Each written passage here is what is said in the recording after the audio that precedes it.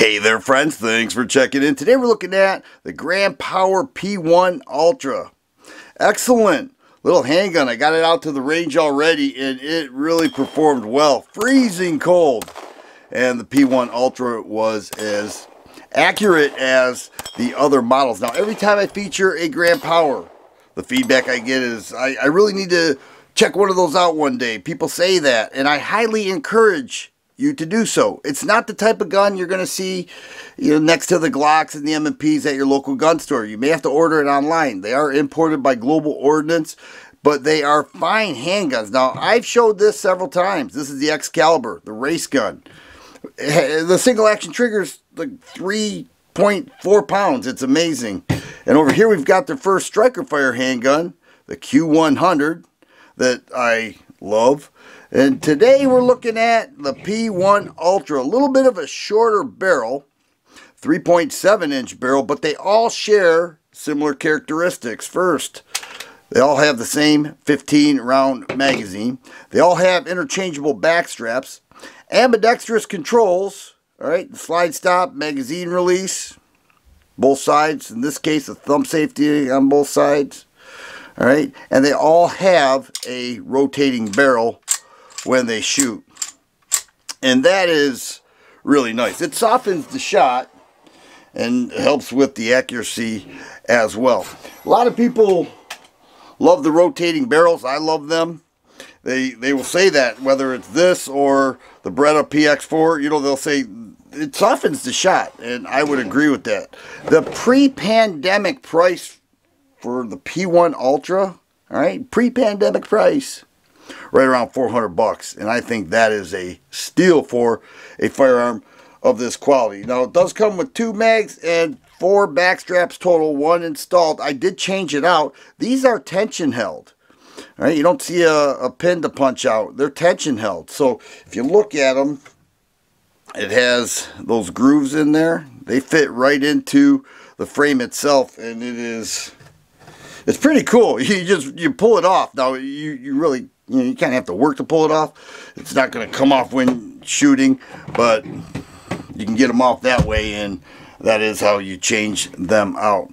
Well, let's check out this beauty. Grip, not heavily textured at all. Okay, it does have some indentations there for the grip there. A little bit of grip tape may be nice. But another thing that they all have in common are very nice triggers, already show clear here. The single action trigger here, I'm measuring right at 4 pounds. Pretty consistently too. And then your reset you're looking at right there.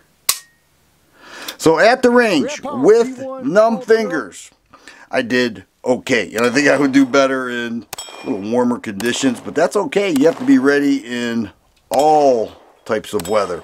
It does have slide cuts there that are super cool. You don't see these too often. You're starting to see them more and more. It's been on the P1 Ultra for a while now. And then a fiber optic front sight, serrated black rear sight without a lot of room in between. So once you acquire that front orange dot, you should be pretty dead nuts. I know I was. I think I mentioned 3.7 inch barrel, so it's a little bit smaller. Still has the 15 round magazines, a accessory rail, the slide cutouts, and that rotating barrel that helps with the accuracy. What a fine handgun. I am so impressed with Grand Power models. I've been raving about them for years now. A lot of people say, I really want to check one of those out, and like I said, I encourage it. Let's go ahead and check out the unloaded weight. 400 bucks. That's a steal.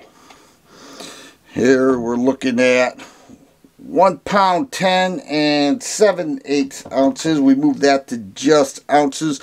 26 and 7/8 ounces with the magazine. Here are 15 rounds. We're looking at 33 and a quarter. And that'll be 33 and 5/8, 33 and a half. So that's with 16 rounds.